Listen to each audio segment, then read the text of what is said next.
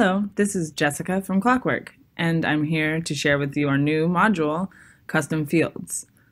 If we navigate to the top left-hand corner of the application, we can go to Firm Settings, and then navigate to the Custom Fields tab.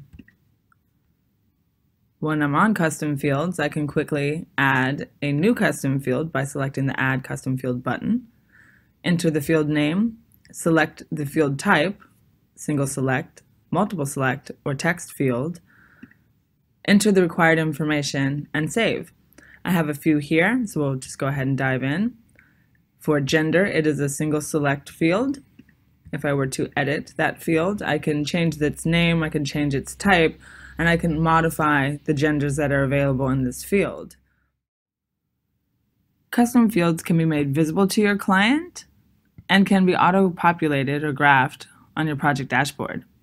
As we see here, I have two custom fields graphed on my project dashboard, one of which has been made visible to my client. I can manage the visibility of those graphs right here. Fields that are multiple select or single select lists are available for graphing on your project dashboard.